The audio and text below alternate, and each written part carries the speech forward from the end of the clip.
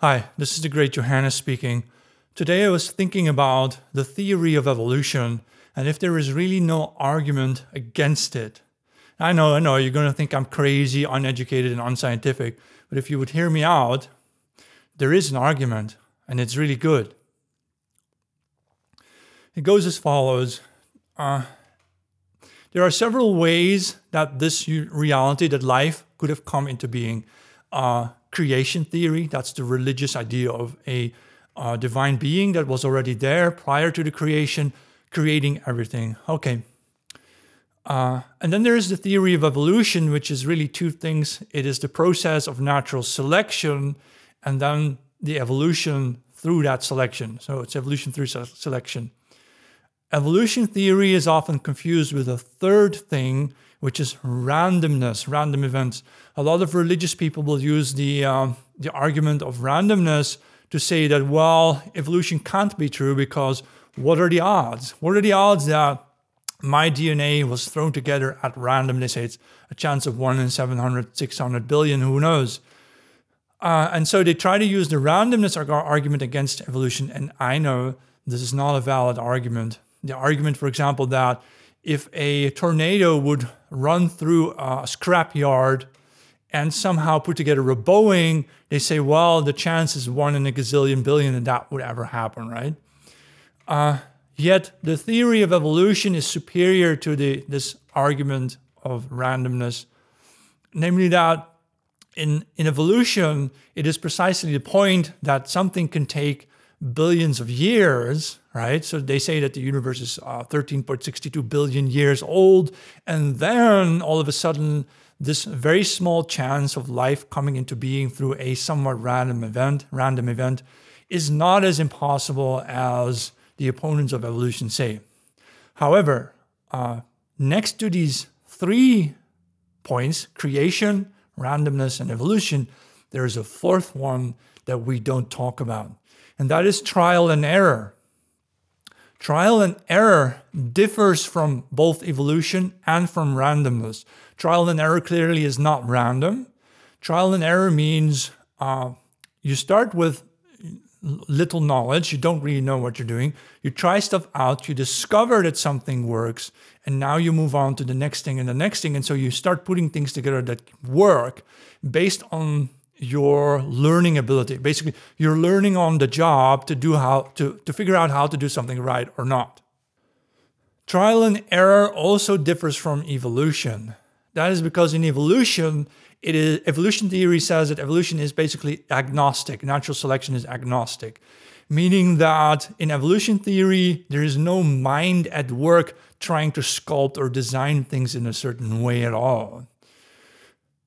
In evolution, through the process of natural selection, the idea is that individual atomic actors like atoms, molecules, DNA, genes, but also individual people make their decisions, and as a consequence of this collective decision-making, or randomness, as a result of that, we end up having our specific DNA, for example, or we end up having the different life forms we see in the world. That is all based on individual actors. One might summarize this belief as universal Darwinism. It's the belief that atomic units operate at the base level. That's why they call individuals individuals. It comes from something being indivisible. It cannot be smaller than 1. A human being cut in half is dead.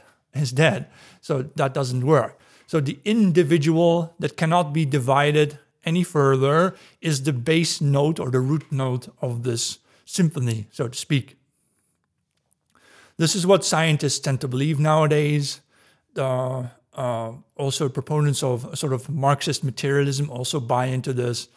And yet I feel there is an alternative explanation for our reality that is not based on evolution, not on randomness, and not on creation from nothing, but rather based on the idea of trial and error. I believe that not only trial and error can explain life on Earth, but that through a process of trial and error, life on Earth would have arrived far quicker than through evolution and would not require 13.62 billion years, but perhaps several million or several 100,000 years, or even quicker than that. And let me explain how this might be possible. It comes down first to the root assumption of all that is science. The science people say that everything in existence in the universe is matter, physical matter, in motion. Perhaps motion also represents energy. So there's matter and energy, and that's it. What they mean to say is there's no mind at work. They even say that your mind, the one you think you have in your head, is just the byproduct of mechanical, biological processes. In other words, you just think you have a free will, you think you have a mind, you think you have a spirit and a soul, and you think you're thinking, but you don't really do any of these things. That's what the scientists say. They say that mind must be, or consciousness must be a byproduct of mechanical operations of the biological system that were just thrown together since the Big Bang at random over 13.62 billion years through this process of natural selection. Here's where I differ in opinion, because the scientific worldview that I just tried to explain assumes that things that come from nothing must be material things, must be matter in motion.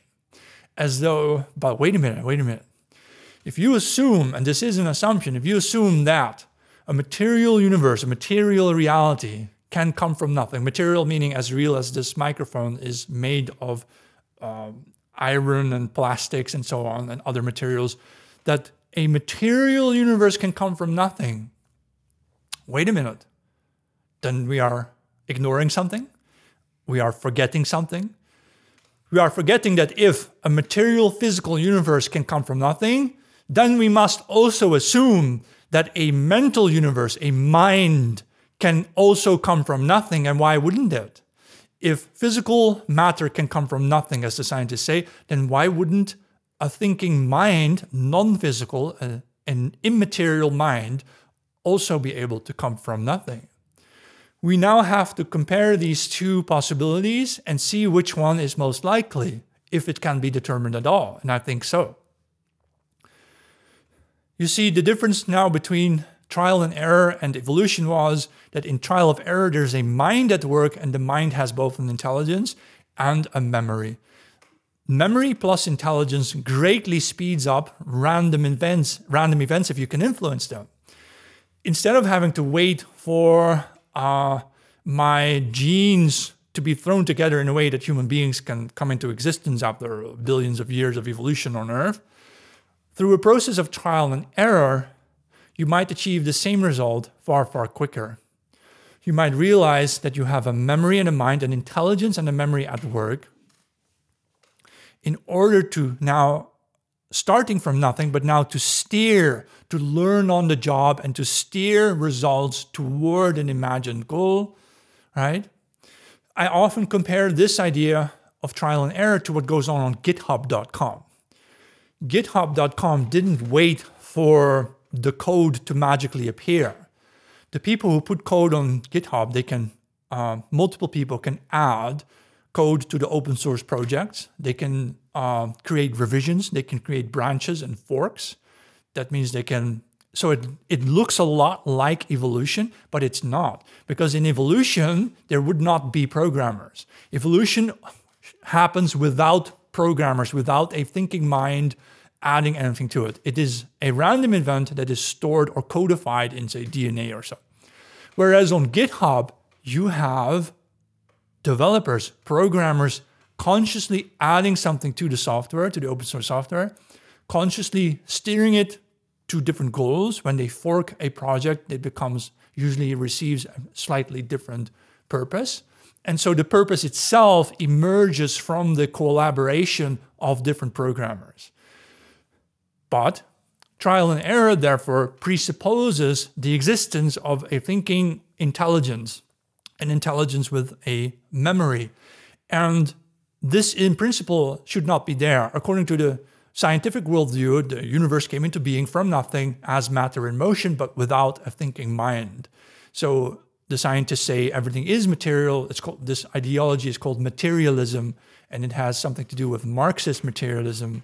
Karl Marx either adopted or coined this idea that everything is matter and motion. I think he adopted it from thinkers before him, way before him. We just happen to live in a timeline where we ended up embracing the idea of materialism without questioning it. That is probably because even when I was a teenage student and my physics teacher taught me that everything in existence is matter and motion and the laws of physics apply here and everywhere else, even at Betelgeuse, the star. And it took me a long time to figure out that there is a flaw in this assumption.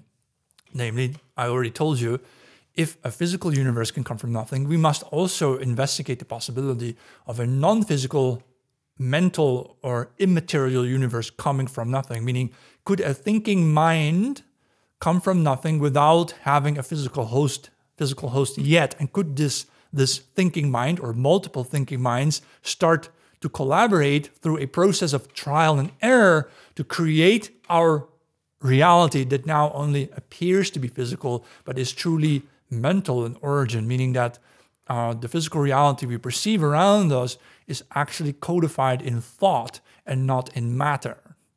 Could it be so? Could the universe, what we perceive as reality, could the whole thing perhaps be a mental construct and not so much a physical construct?